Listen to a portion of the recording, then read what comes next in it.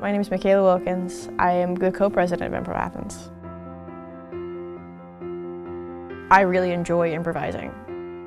I started going to shows a decent amount, and then they wrote on the board that I could also do it, and I was like, that sounds great. I think anyone in Improv Athens is going to tell you that one of their best moments is their first show. In terms of how excited you are and like how much of a adrenaline rush, you kind of black out for a minute, you know? I came into school, I'd never thought about doing comedy. People give it this weird gravity where they're like, oh, it's so hard to be funny.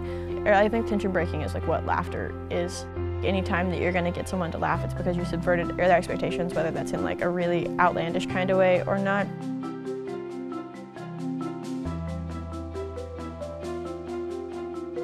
We stopped coming to school. Yes, it's like suboptimal that it's not in person because we love to make people laugh in person, but like it's one of those things where I'm like, I wouldn't give it up completely because I love to do it. You can dance here, in the streets, anywhere. Anything I want? Anything. Anything, you can do anything. And I know we've been having our issues lately, but please don't leave me again. I mean, it would be the 5th time and people start to talk. People been talking. I think part of what keeps me motivated is knowing what things look like when we're not in a pandemic, and so you have that like almost residual energy of like, I know what these people like feel like to improvise with in person.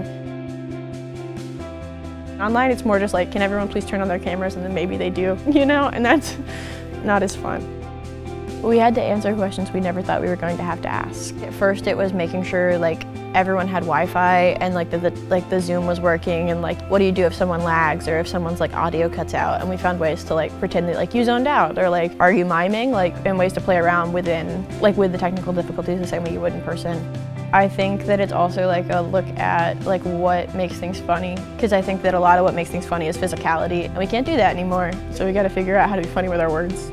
I hope we get to be back in person, because I think that like what we do is like almost like an atmosphere, you know, and like I think that like being in that room like really creates something. That's really what improv's about.